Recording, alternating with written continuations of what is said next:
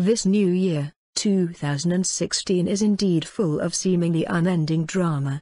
Just as WizKid's dirty little secret was unraveled yesterday, son Kuti, the son of the late Afro king, Fela, has also been accused of fathering a daughter secretly and refusing to take up his role as the girl's father. According to inside reports, Seun got one Adie's pregnant around the same time his girlfriend, Yatunda Demalui, was about to deliver his first child, but he reportedly abandoned both the child and the mother. Interestingly, the little baby girl named Zuna, who is like a spitting image of Seun, is over a year old now and Seun hasn't set his eyes on her.